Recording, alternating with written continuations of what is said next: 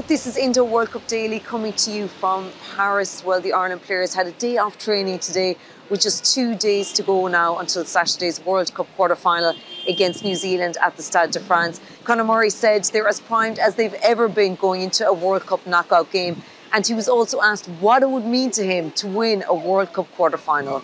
Yeah, it would mean everything. On the outside, it's obviously a talking point that we've never got there.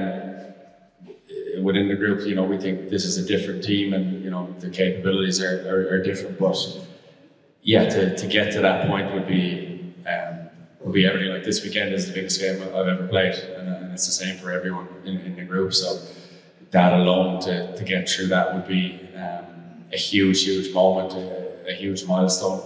Breaking a quarterfinal isn't something we talk about. Where it's cliche, but game on game, we're focusing on the next moment. But yeah, like the opportunity, and with the group we have, such a special group, it's something we're chasing, something we absolutely love to do for ourselves and for the fans that are here and at home. But I can't get away from how hard it's going to be, how difficult a task it is. But yeah, it would mean the world to all of us to get to that next stage.